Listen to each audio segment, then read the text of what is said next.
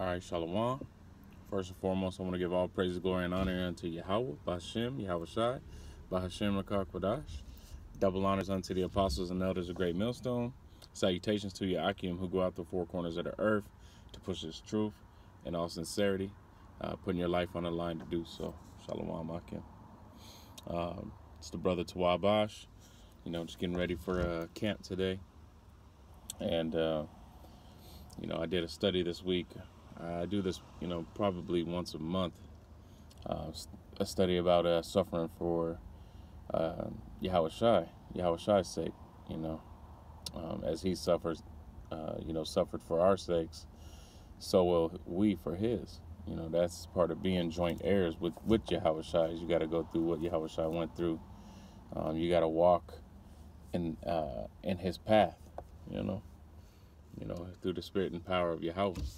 But first scripture I want to get into is 1 Peter 4:1. For as much then as Yahawashi hath suffered for us in the flesh, arm yourselves likewise with the same mind. Right? So you got to be prepared to go through what Yahawashi went through and worse. What the Maccabees went through, and you know what I'm saying? Like, those are things, you need to be preparing your minds for. Just suffering in general. It doesn't have to be physical harm. It's just suffering. To suffer for what Yahawashi went through for us, and how we should dedicate ourselves and be occupied in prophecy and be in suffering for Him, right? Because you're going to be giving up your life for to gain your life. You're going to be getting rid of an old man and bringing forth a new man, kind of the way that the new heavens and the new earth will be brought in. We are getting our spirits quickened. We're getting the proper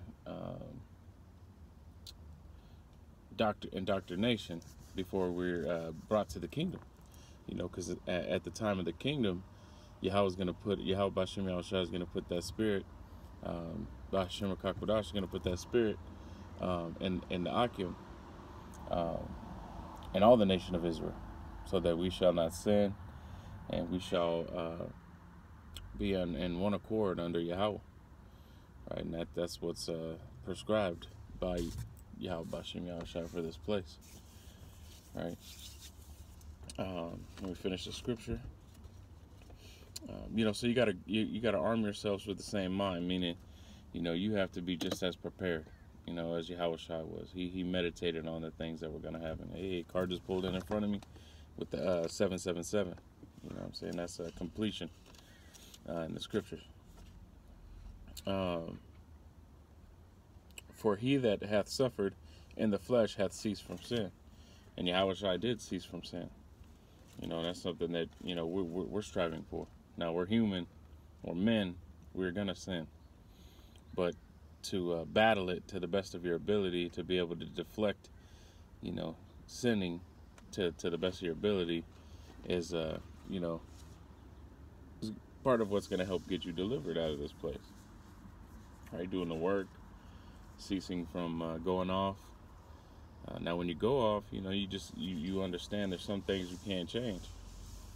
And you understand the things that you can change. You shouldn't be, still smoking cigarettes and still trying to gangbang and stuff like that. That's obvious. Those are obvious things you can change. But certain things you can't change. Like, you disobedient children. You can't do what the scriptures say to do with your disobedient children. You cannot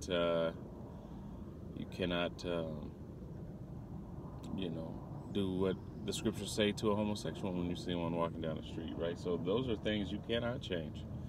So those are the things you ask for grace and mercy of, right? But the things you can change are all like your personal weaknesses. You can change those things, right? You just have to have the willpower to do so. All right, this is Romans 5, starting at 3. And not only so, but we glory in tribulations also, knowing that tribulation worketh patience, and patience experience, and experience hope, and hope maketh not ashamed, because the love of Yahweh Bahashem Yahawashi is shed abroad in our hearts by the Holy Spirit, which is given unto us. Right? For when we were yet without strength, in due time Yahawashi died for the ungodly.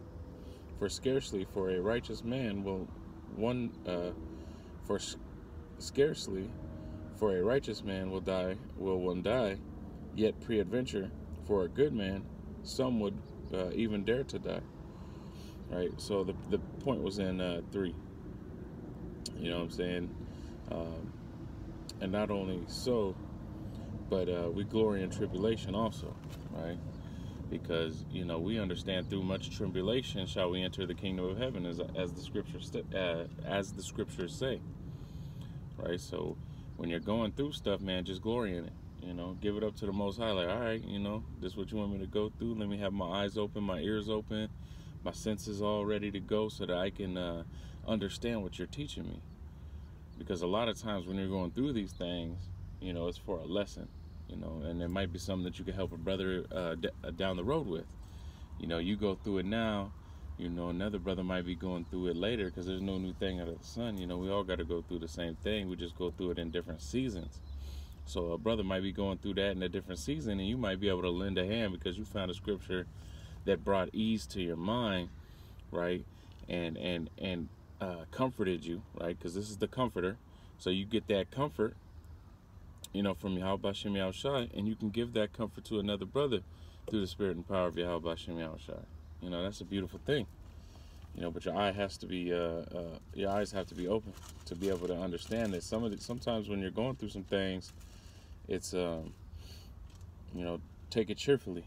You know, take that jab on the chin sometimes. You know, because hey, that might open up, you know, something for you. You know, like in a fight, you know, I use that as an example. Somebody throw a jab, they opening up their whole, you know, rib cage, right? So you eat that jab, but you drop levels and counter with a body shot, bam, hit them right in that rib, come back up, bam, right in the, you know, right under the chin. You know what I'm saying? Now you're feeling good. You know, you done found a defense, and that's what the scriptures are, is a defense. You know, Yahawashi suffered, man, and he showed us how to suffer. And how to suffer, man. Sometimes you gotta give it up to the Lord, man. And sometimes you just have to endure. But you can always you know, ask Yahawashi Yahawashi, you know, to get you out of any situation. Right? And really you wanna ask for the strength for yourself to get you out of that situation. Right? Because you know, you do it yourself. You know, nothing we do is actually through our own power. But I'm saying, you know, ask the Most High to give you strength to do it yourself. And don't just ask, oh, you know, deliver me. You know, there's certain times for that. But other times, man, like, Lord, I feel I have the strength to be able to handle this.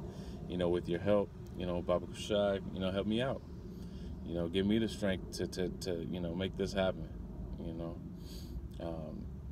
know, the Lord appreciates a diligent man.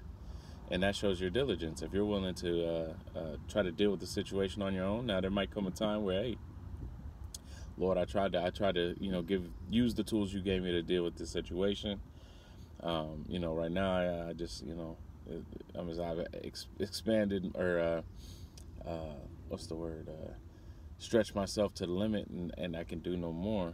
You know, then you ask for that increase and that help, and you know. If you are a man of the Lord, you know he's going to give it to you. You know he's there every time you need him. He may not be there when you call him, but he's there when you need him. And that's the necessity of it. And that's the love of Yahawashi Yahawashi. Salaki, I don't mean to be talking so much. This is Romans 8:18.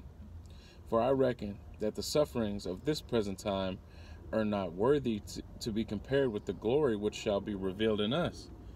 And that glory that's going to be revealed in us is the kingdom of heaven. Right? And how is that kingdom of heaven going to be ushered in? Through war. Right? Through deliverance of the elect in those chariots. You know, the Most High, man, is ready to deliver his elect. You know, he's ready for his children to come home that he knows by name, that are written in the book of life. You know, he has love for the nation of Israel and 144,000 with a one-third multitude.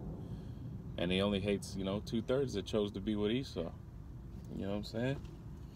who made alliance with Esau and you know, never got back. This is 2 Timothy. It's like it.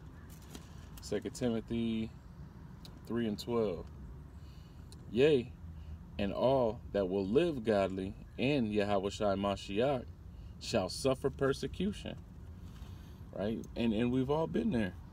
You know, been treated a certain way, you know, and you know it's because of either your physical appearance, or, you know, maybe it's while you're teaching. You know, you're treated a certain way for what you're saying. Salakia. But, you know what I'm saying? Like, the Most High, you know, he don't care about that. You're supposed to, you know, the scripture just said, if you're living like Yahawashi, or like Yahawashi did, through the spirit and power of Yahweh, man, you know, you on the right track. But, what did it say? You're going to have persecution, tribulation, suffering. All right, let me grab one more and then get up out of here. Now, let's go to, let's see, 1 Peter 4:12 and 19.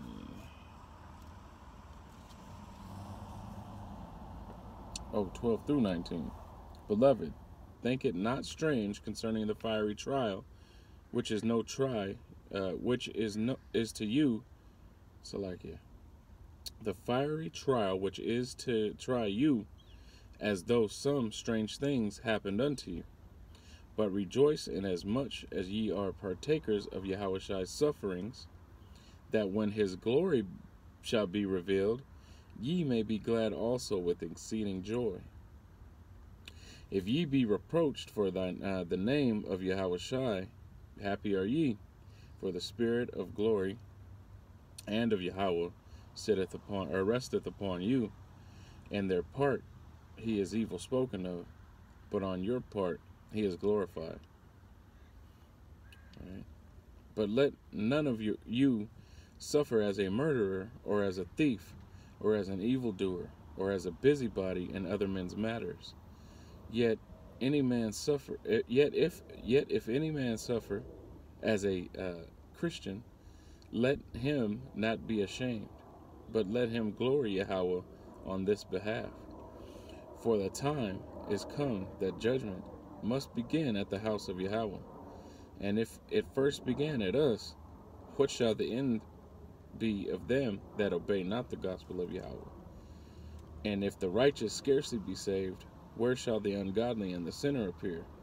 Wherefore let them that suffer according to the will of Yahweh commit the keeping of their souls to him in well-doing, as unto a faithful Creator. And that's self-explanatory, man. You know, you're gonna suffer. You're gonna suffer for Yahawashi, man. This isn't an easy road at all.